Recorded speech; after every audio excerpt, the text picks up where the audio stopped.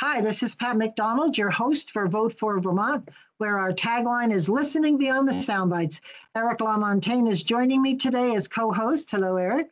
Hello, Pat. Hello. Our guests today are Mary Moulton, who is the CEO of Washington County Mental Health Services, and Michael Hartman, who is also CEO of Lamoille County Mental Health Services. Welcome to you both.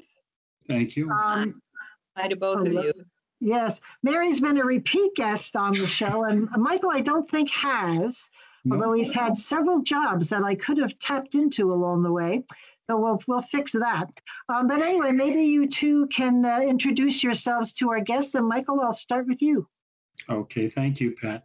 And Eric, Michael Hartman. I am currently, as you said, the executive director at Lamoille County Mental Health Services out of Morrisville, covering Lamoille County.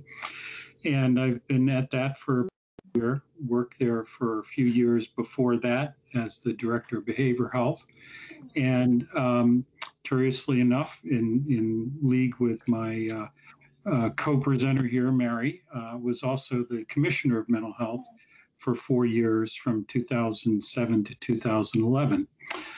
Previous to that, worked in mental health. I've actually woke up one day and realized it's been 40 years that I've been working in mental health. So I feel pretty ancient and probably play out that part from time to time. I have been a crisis worker for probably on some level all of those years, but very specifically for about 15 of them. And also overseeing case management, care management, and psychotherapy services for adults and for children. And so I have a pretty wide breadth of experience in mental health, and all of that being in community health, except for the 4 years that I was working for the state government. Michael, thank you very much for your service. We have to ask you what changes you've seen over the years. We'll get back to you later. Mary, could you introduce yourself again to our audience? Absolutely. So Mary Moulton, I'm the executive director at Washington County Mental Health, and Michael and I have walked a similar walk, actually. He actually is a mentor of mine and has encouraged me for many years when we worked together as a crisis worker on the Washington County Mental Health Services crisis team. So we both worked on the screening team together. And I then worked as the director of that team and eventually the chief of operations at Washington County, spent little time at the state Department of Mental Health, also as the deputy commissioner, and came back to Washington County Mental Health, where I've been the director here for, boy, time flies, but I think it's been 8 or 9 years now already. Really? 8 years. So yes, so back here again, and our agency serves the community of Washington County, children through elders, and we are here for all. Thank you. Thank you to your service too, Mary. I'm one of her fans. I'm in the Mary Moulton fan club, so we have her on as often as we can. Once you know her, you end up in that club. Guys are making me blush now. Oh, it's true. It's true. That's what we do on this show, Mary. We do our best to embarrass our guests. Yes, exactly. And she's a tough one, so. Yeah. Why don't you jump in, Eric? And Sure. So we just wrapped up. We're recording this now. It's almost December, but a couple months ago in October was Mental Health Awareness Month. So organized by the Association of Mental Health. In the midst of COVID and with everything going on, could you give us a little bit of summary on what that was like for you this year? Sure. That's a big question, it seems like, by your reaction there, Michael. So how is COVID, Michael? I don't know. I haven't had it yet, Pat. Yeah, I've had the test. Don't wish it on anybody. I did too. Yeah. That was painful enough. Yeah, exactly. I was going to defer to Mary and have her go ahead and start to that. Sure. I think it's been Mental Health Awareness Year. Since this happened. And I think COVID has presented us with unique challenges. It feels like responding to people during this virus outbreak is all we do. But we actually are still doing everything else from day to day. And so we are just as a healthcare facility open all the time. We have 24/7 programs. We have residentials. And what we had to do was an overlay actually of safety, education on personal protective equipment, education for our staff as well as our clients, support of our clients in the community to be able to isolate and quarantine, to abide by the restrictions that the governor imposed. We saw emergency room visits drop. We provided a lot of support in the community so people didn't have to go to the ERs actually during those early stages. And then, as agencies, we have the children that we support in school systems. And so we weren't seeing them in schools, so we found ways to see them by dropping food at their homes and checking on them from the doorway. And then for those that we serve who have developmental disabilities and live with home providers, we were doing the same thing, working remotely, turning on telehealth like you wouldn't believe. So going from hardly ever using this Zoom type device for telehealth, seeing everyone face to face, to doing thousands and thousands of hours for therapy, for supports, as much as we could all the way around. So it has been an incredible lift. I think we have learned a tremendous amount about what works and what doesn't. And I think it's taught us as a community that mental health is for everyone because it affects us all. And we've seen levels of stress in people that are all of us together. That gives us a huge appreciation for our whole body, our whole self, including our mental health. Two questions come to mind, Mary. One is, I heard that a lot of people are not going to the ER these days. Why is that? Were they just afraid to be around others with COVID? And so you were opening up your places for emergency help? Is that what you said? We do emergency supports within the community, right? So in the early stages of COVID, people were doing what they were asked to do. And that meant that they were taking care of themselves and not going as they might to the ER for those types of psychiatric supports because they were asked not to. Right now, I think we're seeing a shift. We're at a different place in time where people waited and perhaps put some things on hold around their needs. And so we are seeing folks going to the ER in spite of the fact that COVID is happening. It is a different time now than it was in the beginning. So it's shifting and changing. And I bet Michael can speak to that. He's seeing changes in Lamoille. So I'll pass the hat. So, Mary, I think we had a pretty similar experience as Mary describes in terms of the community.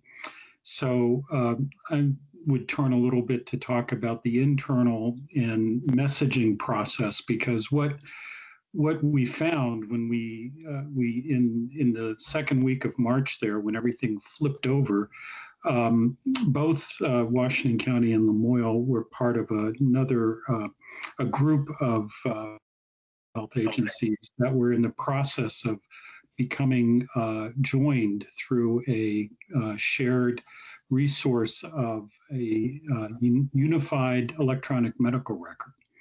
And that had caused us to do a number of IT changes and upgrades. And so really we lucked out that we had just gotten a whole batch of new laptops with cameras and other equipment that allowed us to jump right into doing the mental health services via Zoom. And so the transition, as she said, was very quick. What was really amazing is how well our staff did at adapting to this medium. Many of them are younger and are used to doing video chats and things like that, but the ability for them to jump into being service providers through this medium was not something that almost any of them had any practice in. And we were lucky that we had a psychiatrist, Dr. Mark McGee, who had actually come to our agency to start doing services and exclusively through telemedicine. Hmm. And so he was able to help give us training across all of our programs and actually provide UVM and some other aspects, other service providers, in a way to get us much more aware of background and noise and other kinds of issues that here in my house tonight, I think you've heard a few things that normally in the office, everything is very quiet, but the lighting here in my room and other things are not as ideal as I prefer. But so part of it was getting like, how do we do this whole new piece of doing things through the camera? And then the second part was, how do we also try to support people who are very used to having face-to-face, hands-on kinds of assistance, suddenly only come through either a computer or through the telephone. And because many of our consumers are folks who live pretty close to the edge economically, a lot of them did not have the kind of equipment that easily adopted itself to being used in this way. So consequently, we also had to purchase a load of small laptops to have people share. We also were quickly had to identify who are the people who, even if you give the can't use it, because Lamoille County is so rural that we have many, many pockets where there's no internet, and especially high-speed internet, so that actually trying to do Teams or Zoom or those things could be worse under those conditions than it is just talk on the phone. So we identified who we could better serve through the phone, and then found that some of them lived in places that didn't have phone service either. And so there's been a lot of constantly adjusting and moving around how to serve people in a way that makes them feel comfortable and allows you to still be able to give them the service that they need. I think, one of the other pieces about doing the service is that for this kind of disaster, we have really had to become very familiar with how to help people with anxiety and depression who can't come out to see anybody and are told to stay in their house all the time, which would probably be about the two worst things that you would tell people who are coping with anxiety and depression. Right. And so having to learn how to engage with folks better.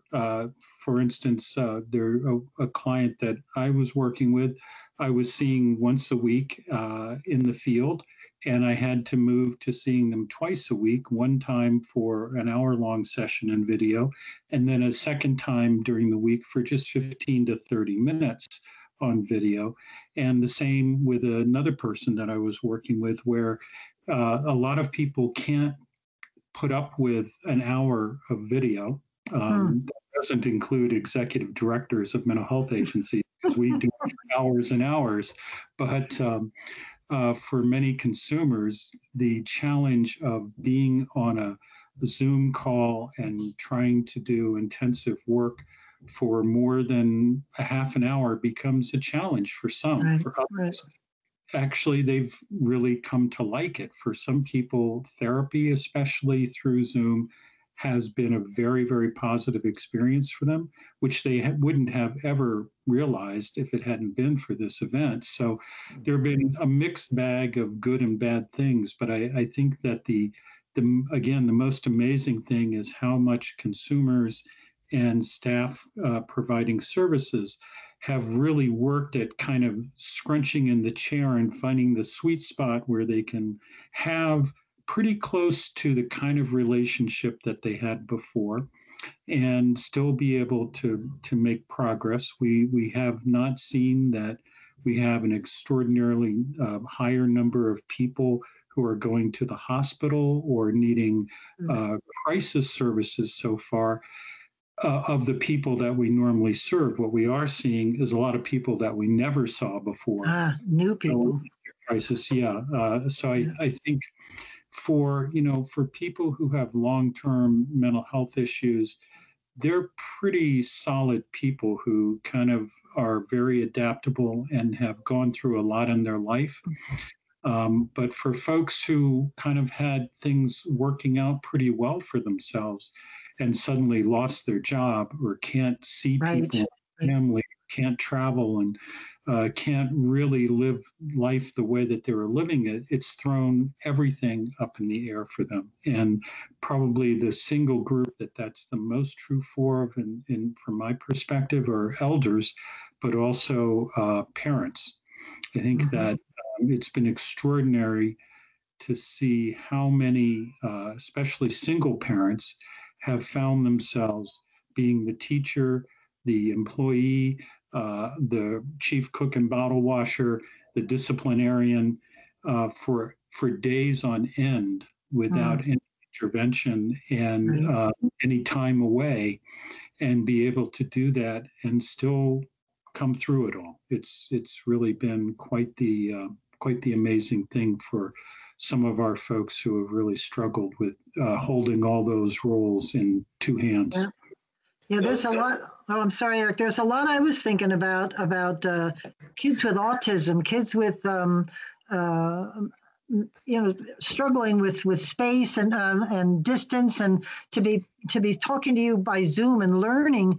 I was just wondering how it all worked out, but it sounds like it worked out somehow, whether through intervention from you and Mary and others around the state or just the teachers, because I was thinking how hard it must be. Change is hard for all of us, me included. And here are these kids who I'm sure need some real structure in their life, and they don't have it anymore. Oh, well, bless you. Those folks that you're saying are finding that Zoom has actually opened their eyes to the benefits of speaking with mental health professionals. Why is it that you think that this kind of telemedicine format works really well for people who might otherwise, have avoided going and talking to somebody? Well, I think for the folks that it does work for, it's been they don't have to travel, so they can just be right where they are in comfort of their own living room. And also, I think that for many people, it is it's no longer has any stigma attached to it about going to the mental health office. So it's both the intimacy of being at home and being in your comfortable chair, but also not having to go to an office and sit in a waiting room, et cetera. But I think that another factor for many people is that I think for some of them it's the intimacy that it feels very focused when you're doing therapy on Zoom. So that would be kind of what I've seen in the literature so far about this. And maybe that's one of the features that makes this also really hard, is that all of us, Mary and myself and other folks in this work, we all are doing things that nobody ever taught anybody to do. So we're constantly trying to figure out, well, why does this work? Why does it work this time and it doesn't work that time? And I'm sure Mary has some other aspects of the answer to your question as well, Eric. I think for our therapists who I've spoken to, Eric, they have indicated that they try to take the lead for people. And Michael mentioned this on the time that's comfortable for them to be on the call. So for some, that 50-minute hour that therapists do, or, folks can't manage it very well. So 35 really quality focused minutes works really, really well for them, perhaps. And they're able to moderate that. The transportation, I would agree, is a huge piece. Our no-show rate actually dropped People Wow. that couldn't make it to their appointments because they couldn't get transport or they were late in their day and they decided forget it.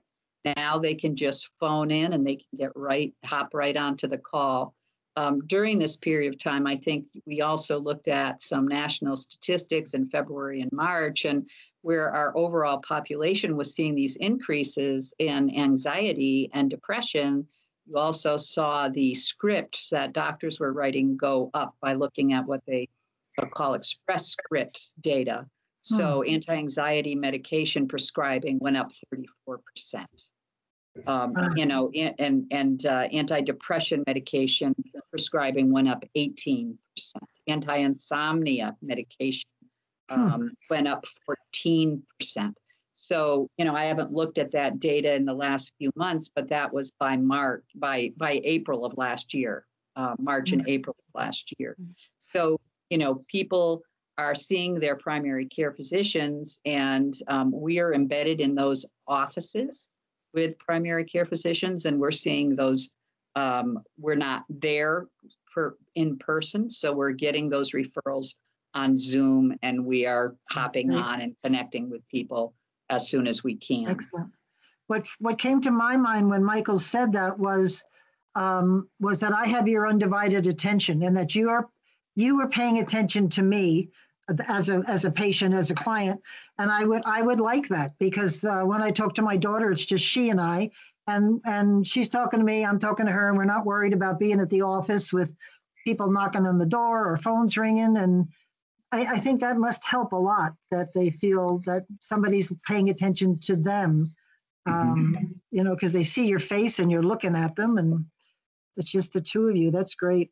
So I wanted to switch a little bit and talk about mental health, the mental health system. And I'm going to start out by just talking nationally and how that relates to Vermont. I read a lot about, I don't have a life, and I read about the Treatment Advocacy Center. When I do research for the shows, I find these incredible things. But it's a national nonprofit organization that's dedicated to looking at barriers and trying to overcome them for the treatment of severe mental health issues. And they're not real kind about our mental health system. They say the system is dysfunctional from top to bottom, and we need to fix it. So I just wanted each of you to talk about what their view of mental health system as it relates to the nation and as it relates to here in Vermont. It probably depends on their lens, right? So, as an advocacy center, I'm not sure of what criteria they are applying, but certainly for, being able to access mental health care is extremely important. And in Vermont, we actually have a system, this designated agency system, that's different than other states. So we actually do very well in the area of access. In fact, we are, I believe, rated number 1 in the nation for access by the National Association of Mental Health, and that's an assignment, that number, just in the past few months that came. That's great. Good for us. Well, it doesn't mean we're great. It means we're better than what this group might be saying. And so we should always strive to be sure that our doors are open as a designated agencies. Anyone in the community can come through the door. Our problem is sometimes that we can't get them in immediately. They can go to emergency services, yes, always 24/7. But for ongoing counseling, it might be a few weeks due to wait lists. And just similarly, as a person needs psychiatric hospitalization, they might have to wait a couple of days for a hospital bed, where if you had a heart attack, you're not waiting a couple of days for your med-surg bed or your ICU bed. So that's when you get to the disparities between health and mental health, and where organizations, as you mentioned, are watching those things. And I think it's very good that they're watching and they're weighing in, and they're saying, hey, we need to do better. Access to psychiatric care, to mental health supports is extremely important, because it is health. Mental health is healthcare. And we should be able that to, just changed a year or two ago, right, Mary? And you were pushing that why is mental health in a different committee in the State House? Why is it treated differently? And it's a health issue. absolutely. And that's our message. And that helps to, I think, our effort there is to beat down some of the stigma that Michael mentioned around, the Zoom call sometimes works because people don't have to walk in the door of a mental health center. Well, we also want to say, come in the door. You shouldn't feel bad about that. Right. You need that help. We all need that help. COVID-19 is actually teaching us that we all need help from each other, from our experts, from our doctors. We need to reach out because it's a health issue. And we all should know a little bit of what that feels like at this point in time. So, well, I think we have a great experience, and you were involved with this, with the opioid crisis and the spoken hub and spoke. Is that the hub and spoke? I mean, we received national acclaim for that, about having one door. You go in one door and you get all the services, and that's something we should obviously do for mental health. Michael, do you have any comments on that? Well, I do have, I'd say, some thoughts about the Treatment Advocacy Center in terms of it was a key player in the development of that organization was E. Fuller Torrey, who was a doc and who had a family member who had severe mental illness. And so I think that where he comes from in looking at the mental health system is a pretty bright light that he shines on a lot of things. And I think, as Mary very clearly pointed out, part of the challenge is kind of unfortunately where you live makes a difference. And when you live here, you have access to a system that is very unique in the country in terms of access to care, in terms of especially community access to care. And when you live in some other parts of the country, the ability to go to a local mental health provider can really be a pretty challenging experience. A few years ago, for instance, in North or South Dakota, I don't remember which one it was, I think it was North. If you wanted to take your child to see a psychiatrist, there were 3 of them in the state. And 2 of them were in one city and one of them was in another city. And if you were in the eastern part of the state, it was a 200 to 300 mile drive to see a psychiatrist. And as you can imagine, since there were only 3 of them, it also meant a long-term wait for wait. And so rightfully, Tori points out that we don't fund mental health. I think as you were pointing out, we don't fund it the way that we fund healthcare. We don't fund it the way that we have really gone to look at the opiate addiction issue. We don't really say that everybody has an absolute right to mental health services as quickly as other health services. The the experiences though of family members like Dr. Fuller and Pete Early, who was a reporter for the Washington Post, who wrote a very interesting book about trying to get his son help in the Washington D.C. area and the challenges that he faced there. Those are pretty real. They've gotten better in a lot of parts of the country, but it's still really difficult. And I'd say still for us doing community level mental health care, we still face a lot of hurdles around being able to be funded well enough to pay well enough to keep our systems working in a relatively smooth fashion. We're constantly sort of groping with changes in funding streams. We're working the last few years on how to do a payment reform with state government and us being able to get a single payment for serving a person in a month versus getting paid for the service or fee for service model. And that has moved into developmental services as well, and it's moved into children's services. In the beginning of the pandemic, that was very helpful to us because we didn't have to think about so much, are we able to bill for these services and make things happen? We were able to keep doing what we were doing, and we got paid.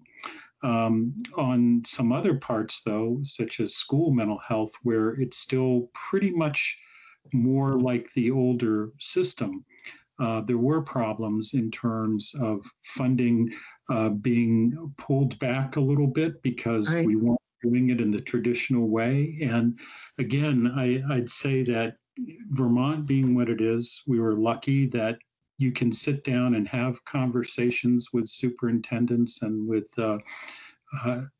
secretaries of education and explain things and talk about things and come up with solutions, which we had by this fall. But I think mental health is still a very precariously funded model. There's not the kind of support, as Mary was saying, if you are having a complete sort of psychotic break and you're in the emergency room, you could be there for weeks. If you had a heart attack, weeks.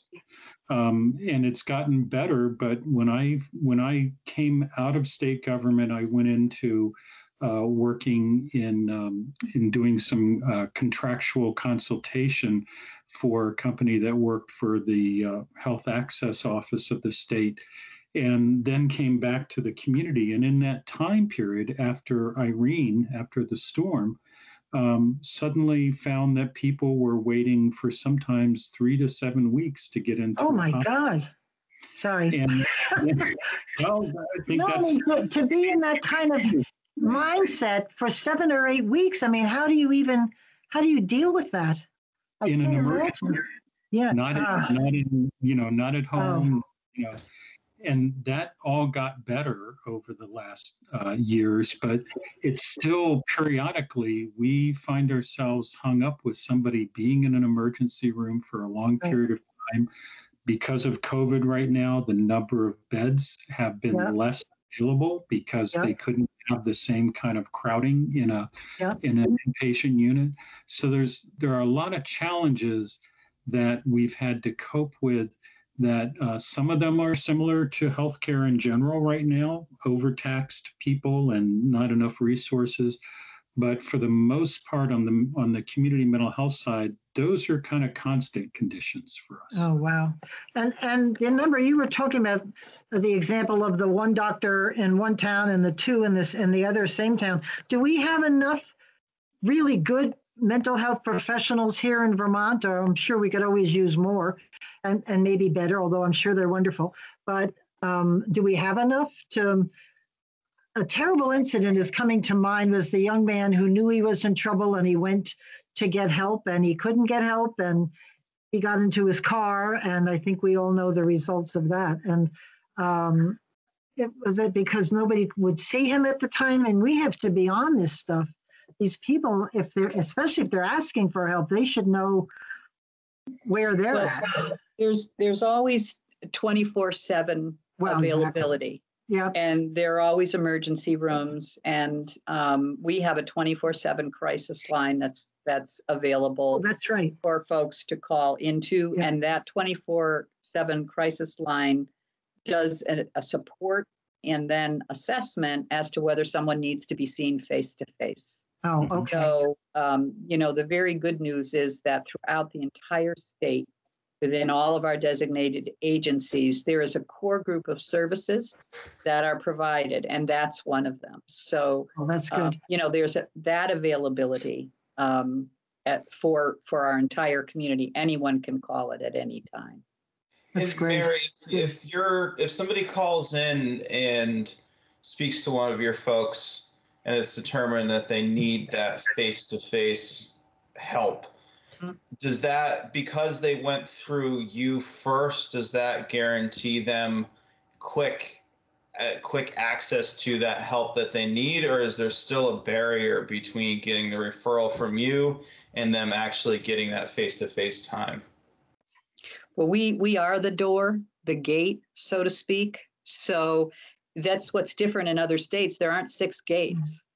There's one gate, and you come through it. So if you go to the ER is going to call for us, or else they'll manage it if they have their own psychiatry during the day. But most all designated agencies have arrangements to respond to their hospital. In fact, all of them do, to their hospital emergency. So they will see us, and upon the clinician doing an assessment, whether they see us in the emergency room or whether now we have mobile units. So we, in both Lamoille and Washington County, our groups could end up getting a call from a police officer and saying, will you please meet me? Might be at the police station. It might be out at someone's home. So we go there in our cars. And that's what our teams do. They go out. It might be to a school when the school calls and says, we have a child who is suicidal. Will you please send a screener to come and see them? That's what these teams do. So they're operating, moving all day long to DCF, to the courthouse if the judge calls, to the emergency room, school systems, et cetera. So with that, then there's an assessment made. And if there's a determination and that a person should be in a hospital for safety reasons, and that is we want to go for the most supportive, least restrictive setting. That's our goal. And then if a person needs hospitalization, they go to the emergency room for clearance medically to go forward onto a unit. And that emergency services worker works to find a bed within our system of care. We have beds throughout the state. We have one state-run facility for Vermont Psychiatric Care Hospital. And then we have psychiatric units throughout the state that are attached to other hospitals other than Brattleboro Retreat, which is standalone, and Wyndham Center, which is also standalone. So it must all be complicated. We then look for a bed for the person.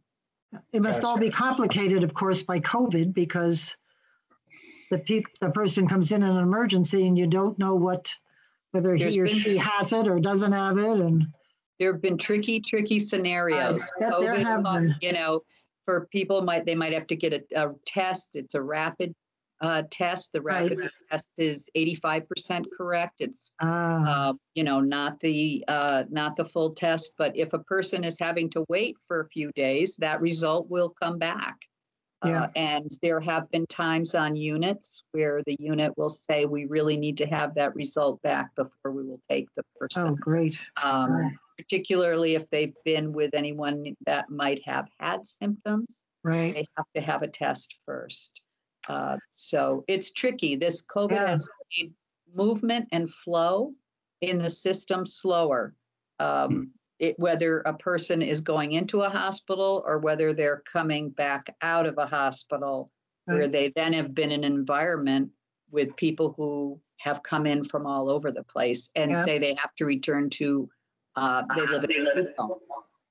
Well, then we may have them go stay in our transitional housing space for a few days, get a test, and when that's cleared, then they can go back to the group home. So it's really created flow issues. I think we have done amazingly well as a system, given all the flow issues that are in front of us right now.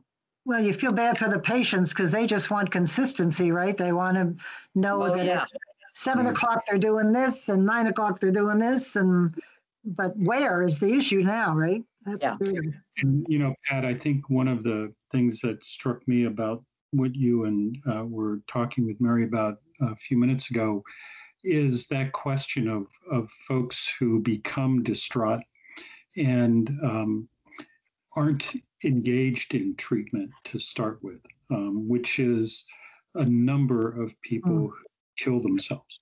We have a very small portion of those people annually that actually come into contact with mental health services. majority of people are not engaged in treatment. And so one of the things that we've taken to doing in the last few years is trying to better identify how we can do outreach to people who are in trouble. And I think that's been an aspect of COVID as well, of how do we tune up our senses, so to speak, to really be alert to the kind of signs that might indicate somebody is on the verge of being seriously injuring themselves. Interesting. Things like we had a situation in our area recently that caused us to look and say, so one of the things that we could see with this person is that they made a number of visits to their medical provider in months in between two different attempts to kill themselves. And so one of the things that we are looking forward to with our newer electronic medical record system is how to engage more with the medical providers in the emergency room and be able to be aware that if we're working with somebody, is there a sudden change in how they're using their medical provider services? Right.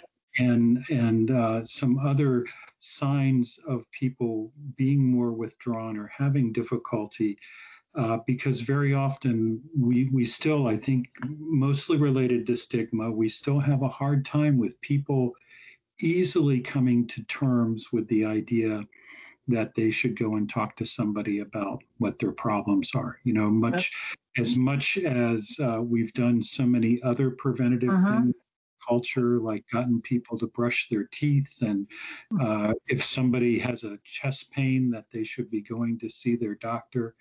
That in the mental health side, we still have a ways to go to educate everybody, not just people who have more serious symptoms, but people who have milder symptoms, especially in a time like right now, where those milder symptoms could become more serious kind of unexpectedly. As we were talking before we got started here about Thanksgiving, and I saw my son for about an hour in August since March. He lived down in Baltimore. We were able to find neutral ground where we were able to see each other in August, but I haven't seen him since until we did a Zoom the other night, because we just felt like we hadn't seen each other. So normally we would see each other a couple of times a month at least. Right. And here it's been twice in 9 months. That's hard. And sometimes people don't realize how much, as we've gone on, with this pandemic, how much suddenly people can just feel like, I can't do this anymore. Right.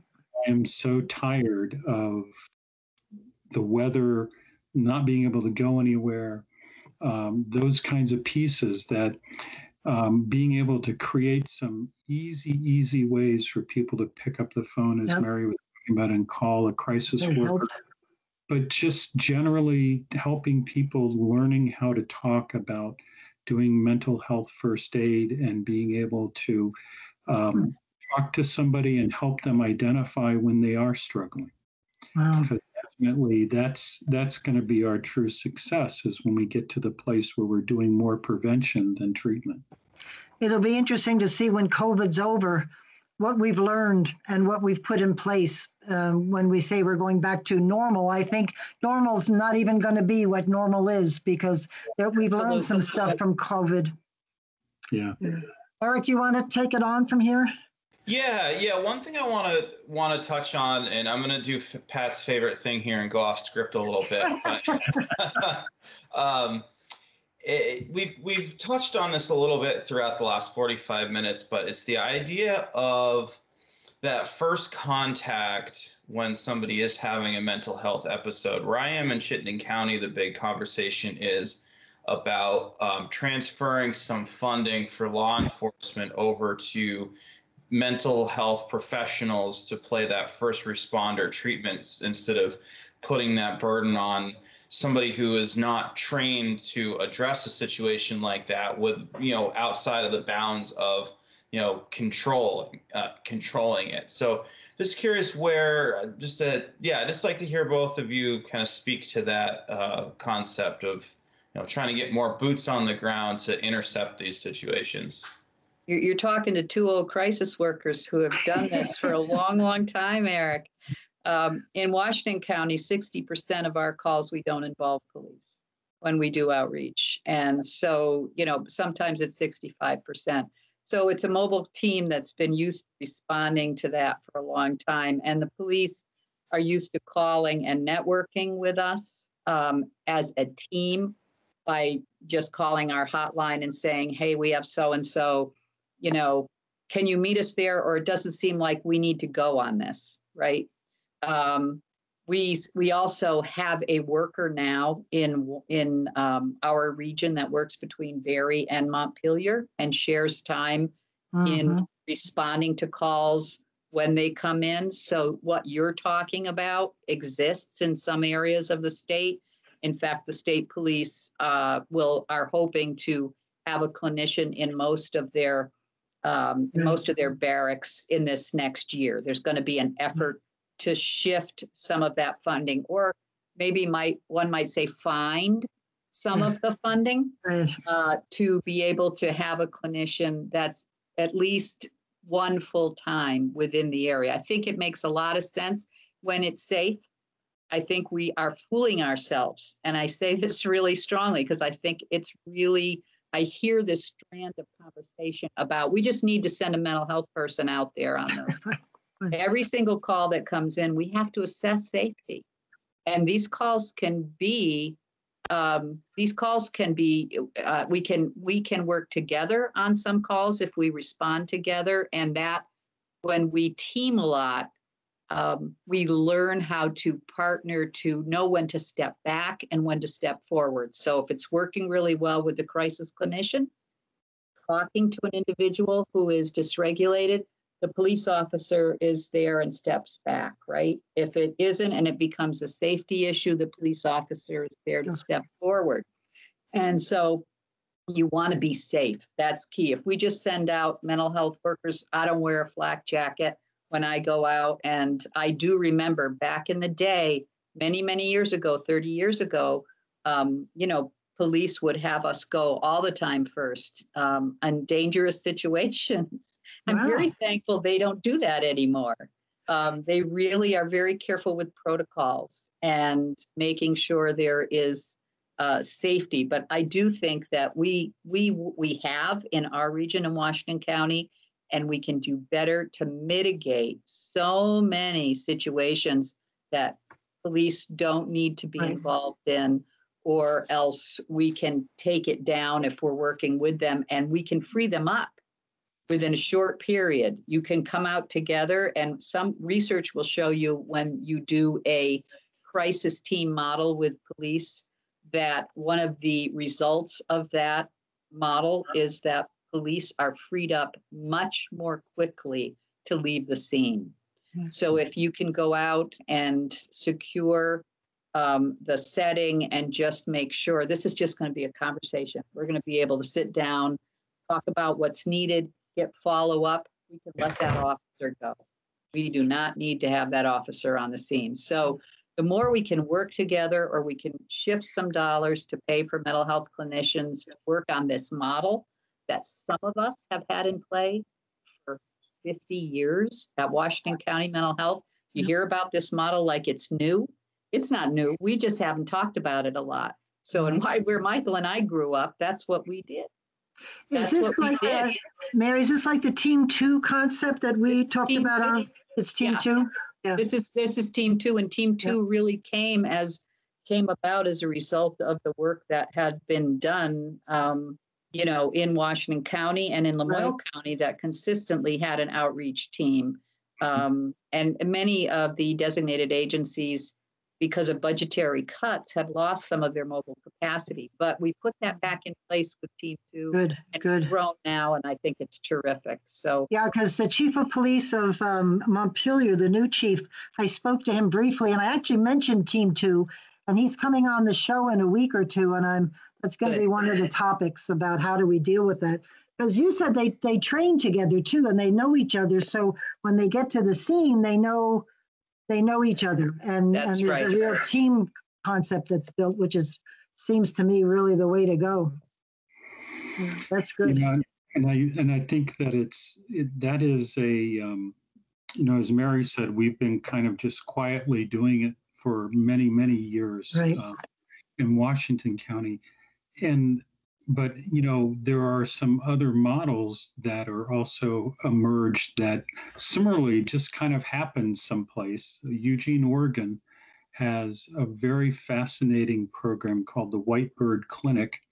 And it started off very similar. It started working with the police, and it has been funded well enough that it actually now has a nurse who can do both psychiatry and medical care, a mental health worker.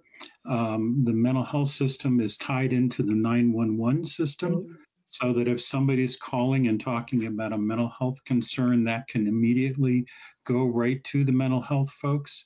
So that now the officers and first responders for medical care and first responders for mental health are all intertwined in that community, and have a very low rate of problems with the police, or the police with the mental health, or the mental health folks with the police. That's great. Michael, you mentioned before, I wanted to bring this up about tragedies, and I read about this thing called the Preventable Tragedies Database, which I think you might have been referring to. It's a role it's a way of keeping track of tragedies and analyzing how they could have been prevented. The one issue they talked about is that it's incomplete because of suicides, and they're not getting as much input on suicides as possible. I don't know, you've talked about data gathering in Vermont. I know Mary has, but where are we with that? Are we there somewhere, I hope? I was just involved with a very interesting process with the Attorney General's office. Oh, good. Lamoille County was one of the first counties, mental health services, to work in with the committee that's been formed to look at preventable tragedies for persons with disabilities. Great. Vulnerable adults. And, that process was one where we had a death of a person by natural causes. And what happened is that through the Department of Aging and Independent Living, through the Attorney General's office, through the local coroner's office, through the state coroner, through the Department of Mental Health, or Health rather, all these forces kind of came and reviewed all the facts that were about that situation, and then brought in at the end of its process providers, including us, to talk about what we had learned from this process, and to share with them what we saw as things that the system might be able to change. And I think that's of a movement that started a little while back about doctors being able to apologize to patients when medical things happen, and that has really grown now to a place where people could actually look at those kinds of bad outcomes in situations and really analyze them and figure out not so much who's to blame. And sometimes that's important too, but also what could be different. And, Great. As part of the work that we are doing now in Zero Suicide, which is a community effort to reduce suicide, is really to do that, educating people about what are the kind of signs of problems, all the way down to helping systems respond better to people who may be at risk. So I think we're in many ways, we're making some huge strides in our state, especially to look at all kinds of health, and specifically in mental health, how we can do things that really lessen the chances of a bad outcome. I bet the. I cut you off here. We're at about 2 minutes left. We are. Time really does fly during these things, so I want to make sure that everybody gets, that Mary and Michael, you both get a quick 60-second wrap-up statement here before we have to call it. Mary, you want to go ahead? Sure. Well, again, just thanks for the opportunity to come and talk about this. I think, for our message to the community, we just want folks to know that that we're here, and we have a 24/7 availability that is here for our community. So, the one place that we didn't talk, and I always like to mention, is folks who have developmental and intellectual disabilities. And we didn't get into that at all today, but we serve people within that population, and they have experienced, I just want to stress, also considerable mental health issues during this time, and their vulnerability is considerably high. So, we want to, we have been available to those folks, of course, through our system, but it has really accentuated for us all the things that Michael's brought out about needs for people who are more vulnerable. So, it doesn't matter your disability or not. We're here for the community. Right. That's great, Mary. Thank you, Michael. And I'm going to endorse everything that my dear colleague just said. I think, the more we try to expand what we do and understand the different populations we serve, almost invariably, the more we find that it's a real balance of hearing what consumers of services have to say about their experience of receiving services or what we might be able to do better, and how we continue to try to apply and have an interactive relationship with people that will eventually help us to serve more and more people earlier and earlier in the processes that they might have needing help. And, because when you meet somebody, especially I think on the developmental services side of the equation, and you find someone who for their life has been sort of locked in, unable to communicate, unable to really express what they think, and you see that door get flung open and hear what they have to say, that you realize they've been observing everything in the world and have a really interesting perspective on it. So it's a great thing that you guys are putting together this kind of show on a community level to have these conversations. Thank you. We've had some great feedback on the stuff that we've talked about. And we want to thank you both. And Mary knows anytime you have something to chat about and you want to get it out, let us know. Eric, thank you for hosting with me. I appreciate it. And this was a great show. Thank you both very much. And thank you for everything you do for your communities. Thanks you so much. You're welcome. Anytime. Thanks for tuning in, and we'll see you next week. In the meantime, keep listening beyond the sound bites.